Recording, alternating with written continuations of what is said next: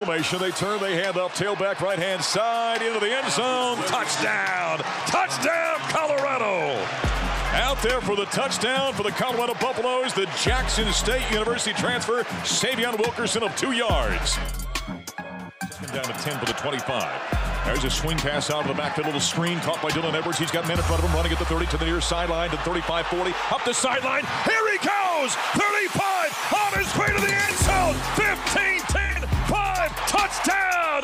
Oh, the young man out of Derby, Kansas. He is lightning. He is quick. He is streaking. A run and a catch of 75 yards. And just like that, starting the third quarter. Morris swings it right side and it's picked off by Travis Hunter. You have got to be kidding me what I just saw. He's Superman. He's a superhero. He's not human. He jumped a quick little swing on the right-hand side and got there before the receiver intercepting that football.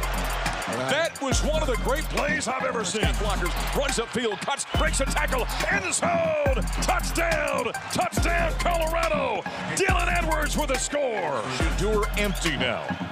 Slot boundary side right, trip to the left, dropping, looking, now flushed out to his left, looking downfield, sets his feet, fires it, end zone wide open, end zone, touchdown, hawk the horn, Jimmy's in the end zone. 4th down and 9, Morris drops, here comes pressure, throws the ball off, caught on the right-hand side, 45, got hit around the ankles, did the tight end, he dives forward, and he did not get it. He did not get it. And in the Lone Star State, there is no star that shines brighter than Deion Coach Prime Sanders.